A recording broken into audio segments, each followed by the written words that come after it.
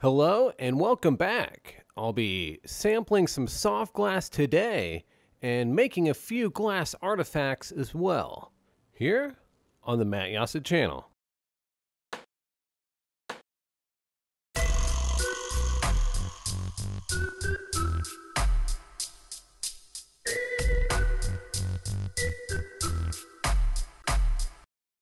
And so I'll start off with my mini oil lamp, the glass candle, and show you the colored rods and some clear rods that I'll be using, which are Effetre. It comes from the city of Murano, which is very well known for their traditional glassworking. So you might have noticed the end of the rod started to pop and kind of explode off in the flame. That's because the soft glass, also known as soda lime glass, is less heat resistant compared to borosilicate, which is what I normally use for my projects. And so it's good to warm the rods up a little more slowly to prevent that popping or cracking. And you can do that by starting a little farther back in the flame, or another good method is to swipe it in and out of the flame very quickly until it warms up. Once it's warmed up though, you should be good to go. But then again, this is my first attempt with soda lime, so I'm not entirely sure of all the ways it wants to react. I do know it's going to be very similar to borosilicate, however, it has a lower melting point. And so I've noticed it's melting a bit quicker and moving around a little more easily. But it's kind of gotten away from me here and turning into a teardrop. I was going for more of a marble. So that was the basics of marble making before it turned into a teardrop. It is taking a rod, holding it sideways in the flame, and rotating it over and over as it gathers up into a sphere. As it gathers larger and gets heavier, it becomes harder to support the weight of the sphere off the rod. So I'm going to try a different method here and connect up with a clear rod and gather between the two. It can also help to use a larger rod. For the bigger marbles and lenses, I'll use a 28mm rod. And for the recent chess set, I had to use a 16mm to get the right size foot. And most of the colored rods will be somewhere around 7mm in diameter, so it's good to have some 7mm clear rods as well. Now that I have a good base heat in the glass, you'll see how quickly it gathers up into a larger sphere. I'm still being a little bit careful, as I'm not as familiar with the soda lime glass and how much heat it can take. I know it does have a high coefficient of expansion, 104 compared to borosilicate, which is 33. The coefficient of expansion describes how much a material will end up expanding or contracting due to heat or thermal energy. And so one of the consequences is that you can't really use two different types of glass that expand at different rates together. So boro and soda lime aren't compatible together. When you have both in your shop, you want to make extra caution to separate the two. And so the soda lime wants to undergo a volumetric change a little more rapidly when heated and cooled, which ends up making it a bit more self-destructive. The cooling phase can be especially worse, as the outside layers of glass begin to rapidly cool and contract. The inside layers, or the center of this marble, for instance, is still hot and will repel that force, which can lead to some explosive cracking. And so I was trying to think of a good artistic representation of that, something that you might be more familiar with. And the best thing that I can think is a line of gears. You know, gears all interconnected, all of them kind of moving and transferring that movement one to the other. And the centermost gear would be the center layer of glass, or the center of the marble. And so if that one is still hot and moving pretty fast while the other ones next to it are slowing down, then it's going to run into some trouble. And so you got to make sure to keep reheating your work. You can't let those outside layers cool down too much. And also when you do let everything cool down, to do it very slowly over a long period of time. It will also depend on how thick the glass is and what type of glass.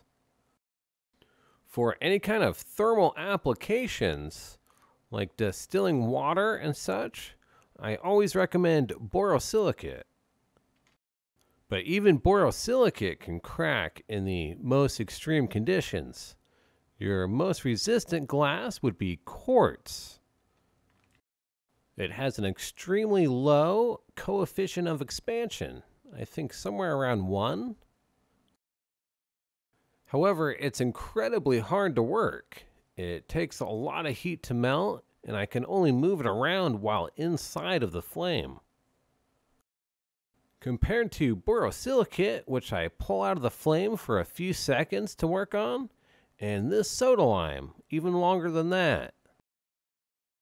I kind of see it as a bit of a spectrum, where quartz would be at the very top, the hardest to work, the most heat. Then boro would be a little bit below that, soda lime a little bit below that one, and then very far down you would find at the bottom Jolly Ranchers or candy glass. And this marble is looking pretty good. The next step would be a marble mold to really finalize the shape.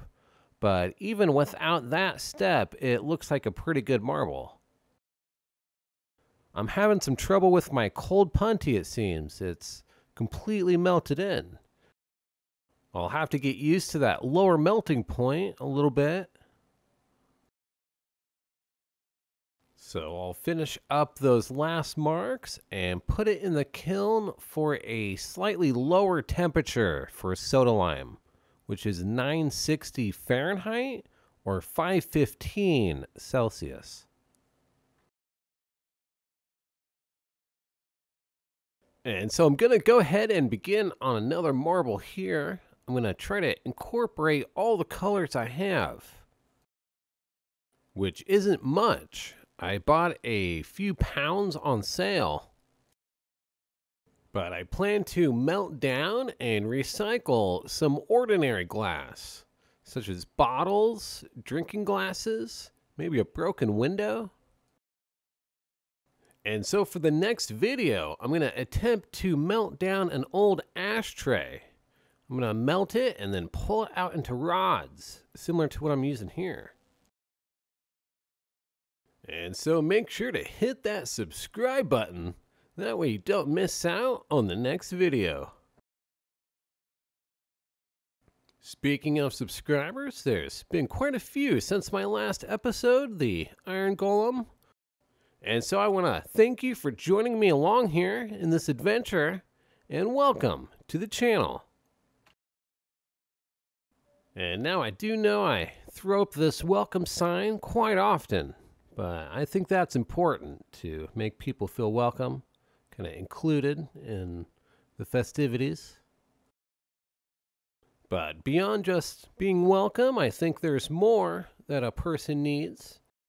And that would not just be a place, but a purpose. And so if you're looking for something to do, I highly recommend the arts and crafts. Not just lampworking, but any kind of creative art in general. From drawing to painting to making music. And in the end, it's less about comparing yourself or your work to other people and more about exploring what you can do and then attempting to bring that experience back and translate it for other people to enjoy. But now if you are planning to get into lampworking, then look no further. This is a place for you. I'll do my best to answer your glass-related questions, along with taking your suggestions for future videos. And one question that I get quite often is, which torch should I buy to start lampworking? And that might depend on a couple of factors. First, if you have a very tight budget, then I would stick with a cheaper $200 entry torch, such as the GTT Bobcat or the Bethlehem Alpha. These smaller torches should still allow you to practice mostly all the techniques. However, what you create is going to be of a smaller size. And so after a year of practice on that smaller torch and saving up for more equipment, you'll be ready to go for a bigger burner. But then the next question I normally ask besides budget would be, how are you getting your oxygen? Either through cylinders, which you rent and pay per refill, or an oxygen concentrator, which you generate the oxygen yourself. For cylinders, a higher pressure torch like a GTT might be a good option. But for oxygen concentrators, I do prefer the Bethlehem burners. The oxygen ports are just a little bit larger, which should help facilitate that lower pressure from the concentrator. And now with all of that said, I do feel like they're simply tools. You know, it's up to the artists themselves, it's up to your hands to get the most out of what the tool has to offer. And now my hands have been busy with this marble. I've gotten it all put together. I'm just trying to finish up the shaping now. I've rounded out both sides and I turned it 90 degrees to work on a separate axis. And then I'll round it out on both sides again to get it about to 95% the way there. It does take a bit of practice to get it as close as you can. Without a marble mold, it's probably still going to be a little bit oblong here or there, but it'll look pretty good. And just as a reminder that this whole video has been done with soft glass or soda lime. All my other videos are borosilicate. That's often one of the most asked questions is, what glass am I using? Another question I do get from time to time is if I'd be willing to conduct private lessons or online personal lessons. And I appreciate that you're interested in me to be a personal instructor. But for me, I feel a little bit more in place here with this open format. Education and information is very important to me. I feel it's good to keep it open to the public. You know, those that are willing to spend their time, those that are really dedicated, wanting to learn and improve themselves, shouldn't have to pay an extra price, monetarily speaking. And so I'll finish up on this last punty mark, throw it in the kiln, and begin on the next and last project, a small magnifying glass. So I haven't made a magnifying glass in quite a while, about 2 years ago. The concept is very similar to the marble. I'm going to start off by gathering up a nice sphere of glass. But then at some point, I'll begin to flatten it out to make more of a lens. And now a normal round marble is naturally a lens already. The curvature of the surface will bend the light and magnify or focus the image. And so as I mentioned before, I'll normally start off with the larger rod, like a 28 or 30 millimeter, and use a very high quality glass like Simax. And so unfortunately this Effetre isn't the clearest glass. It's not really intended for laboratory use, but it is quite affordable. It looks like I trapped a wisp of smoke inside of the marble. I might have forgotten to clean up the end of the rod, and it's always good to pull a little bit of the end off, especially if it's rough cut. The jagged edges will kind of bubble up in the glass. But I'll just go ahead and keep going. I'm going to apply a very high heat and then hold it upright and allow gravity to start slumping it back down. And it's kind of surprising to me how quickly it just went from a marble to a disc. It didn't seem to take as much heat as the Boro. And now I'm going to go ahead and punty up to the face and take off the back rod. And so if you're setting up a new studio, this is a perfect project to practice. Of course, don't forget your safety equipment, your eye protection, the flashback arrestor, a good ventilation to pull the fumes outside. And now I'll go ahead and finish rounding off the other side. I normally flatten one side, but I don't think that'll be necessary. If I can avoid contacting any surfaces, that'll help from picking up any contaminants, which can cause some imperfections in the image. And now to attach the blue handle, I'll heat both areas very hot and molten and attach it in the flame. This will get a very solid seal, a very solid connection. I'll go ahead and flame cut a few inches down. I need to make the handle proportional to the lens, so it has to be small also. But I'll gather a little marble at the end.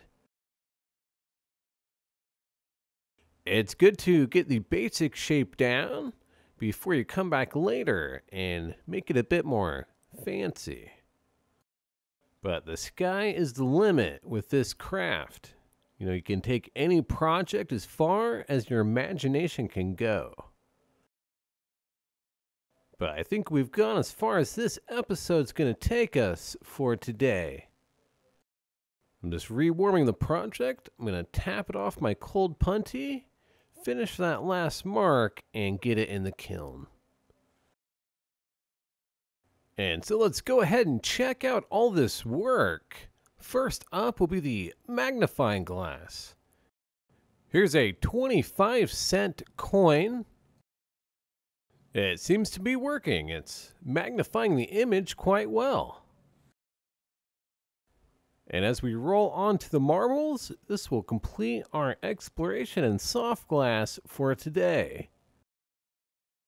I want to thank you for joining me here, and also remember to subscribe so you don't miss the next video, where I'll attempt to recycle an old glass ashtray here on the Jasa channel.